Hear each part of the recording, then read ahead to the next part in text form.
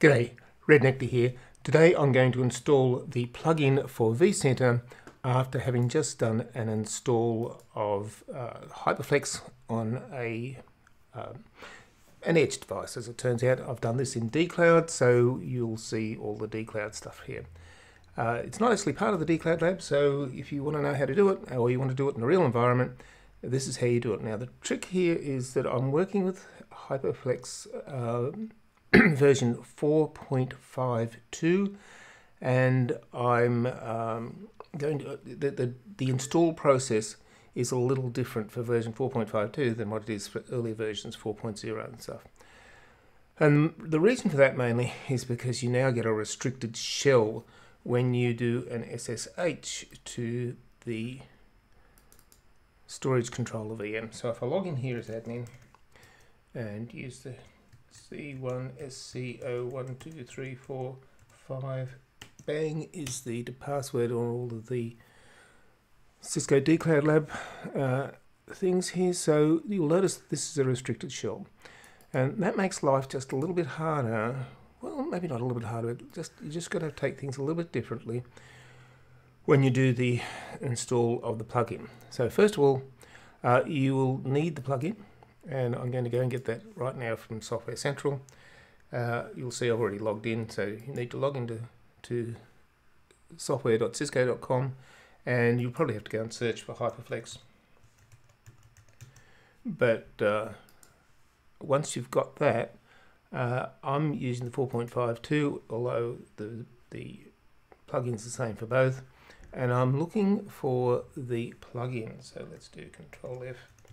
There's an awful lot of plugins, a lot of downloads here. So let's down this guy, get this guy downloaded, accept the license agreement, and that's now going to download the plugin. So I don't get the plugin and I don't install it through VMware Update Manager, right? So my plugin should now be downloaded, so it doesn't take long. And the next trick is that I've somehow got to get that plugin from the local environment to this storage controller VM.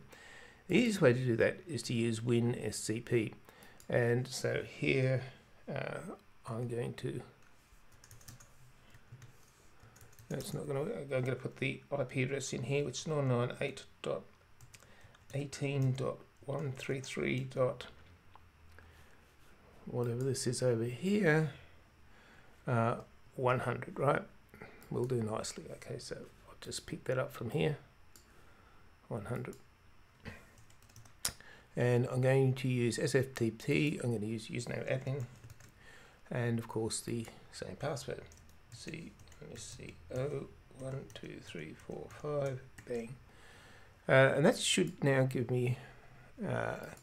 Yes, I love it. And continue. That's going to give me access to the storage controller VM. I'm going to put this in the temp directory, which is what's recommended in the lab guide or in the user guide, and get this from wherever I saved it, which was on my downloads.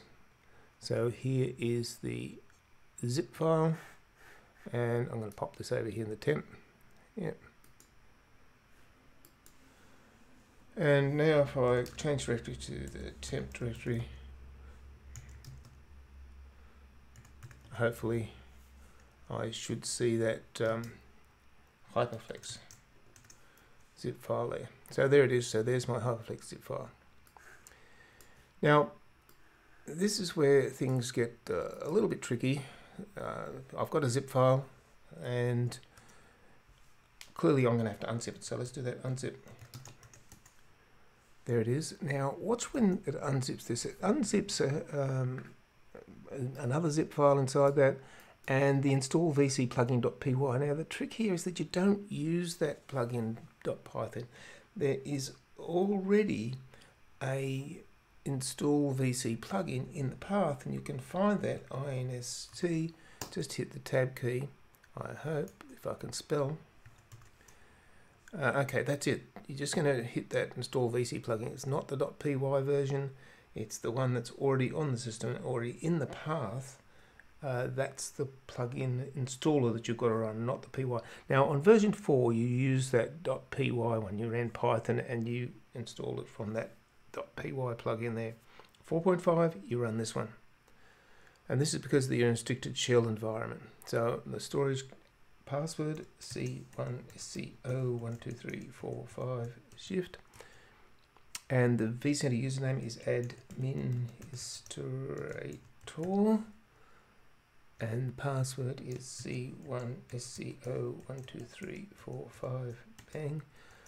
And what that is now going to do is copy this to both the ESXi hosts that are in this environment. If you had more than 2 ESXi hosts, if it was not an edged environment, then it would copy to all of them. So now I've got the 2.10 plugin has been now loaded. When I go back here now, with a bit of luck, I'll see a blue banner. There it is. It says that the HyperFlex has been successfully deployed. Refresh the browser to enable. And so let's hit that refresh browser. And being the lab environment, that's what I'll have. And now when I hit this menu, I've got the HyperFlex plugin installed.